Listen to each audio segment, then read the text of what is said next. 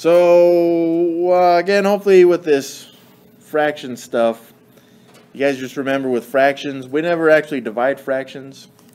We only multiply them. So if you had something like 2/3 divided by 4/5, right, you would reciprocate this term, the 4/5 to be 5/4.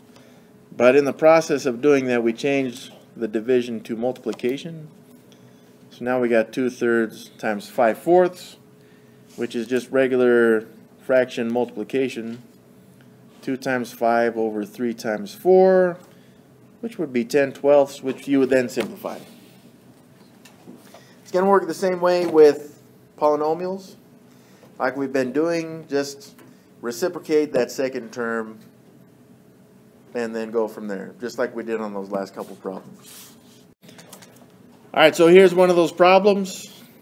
This is division of two of these rational expressions where we have polynomials in the numerator and denominators.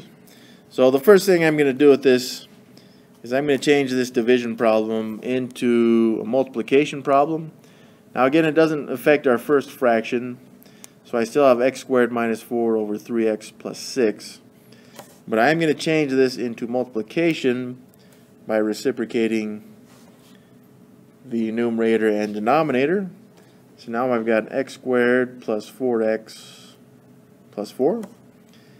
And in the denominator I got 2x squared minus 8x plus 8. So once again, I would just make this one big fraction where I know I'm going to multiply the two numerators. You gotta change your 8. And oh, it's a plus 8, thank you. Plus 8. Make sure you copy these down right, because that would have caused huge problems for me in the future of this problem. Well, once again, we're just going to focus on these one at a time. So the first one I'm going to focus on is this x squared minus 4. So I guess I can do it over here. X squared minus 4. That's the difference of two perfect squares. So this is going to give me x minus 2 and x plus 2. So I can write these out. X minus 2 and x plus 2. And this one I will do in red. Is we got this x squared plus 4x plus 4. Two factors of 4 that would add up to 4, 2 and 2.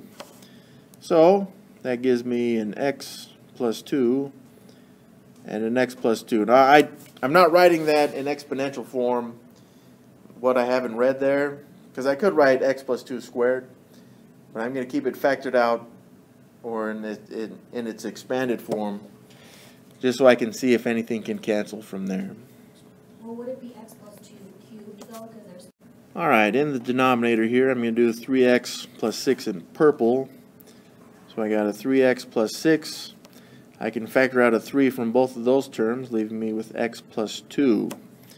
So that gives me 3 and an x plus 2. Now if you can, some of you can see that you can start canceling out terms right now. If you can keep that organized, that's fine. Just be careful. A lot of students have been known to get stuff mixed up with what they're canceling and what's not canceled on this. So if you do that, do it. Just be very careful. Alright, then I'm going to do this last part here in blue.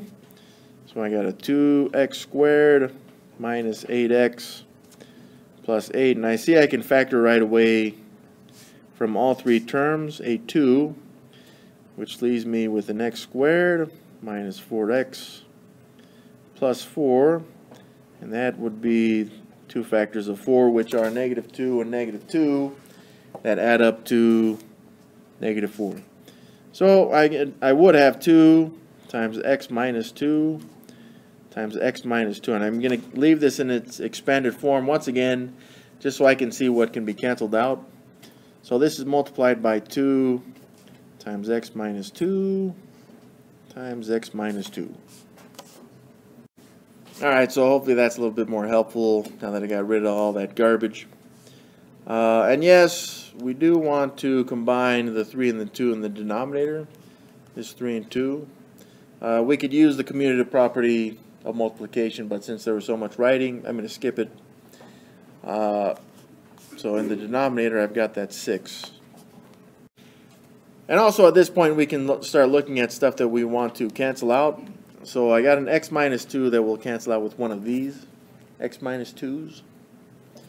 Then I've got this x plus 2, which will cancel out this x plus 2. Now these two in red are both x plus 2's. This is an x minus 2, so they will not cancel out, even if I took out a negative from one of them.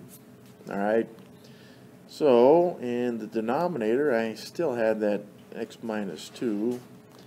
And in the numerator, I'm going to write this in exponential form, so I've got the x plus 2, but I had 2 of them, so I have that squared. So this would be f of x equals this stuff. If we looked at restrictions on the domain for this one, we would want to look at what I have in purple, because that was the 3x plus 6.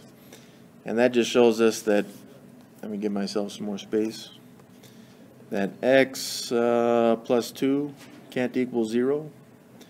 So x definitely can't equal negative 2. And that takes care of what we had factored out in the red here. On the other hand, we need to look at what we had in blue. And that was 2x minus 2's. These can't equal 0. So x also cannot equal 2. And to me, that looks like the only two restrictions that we would have.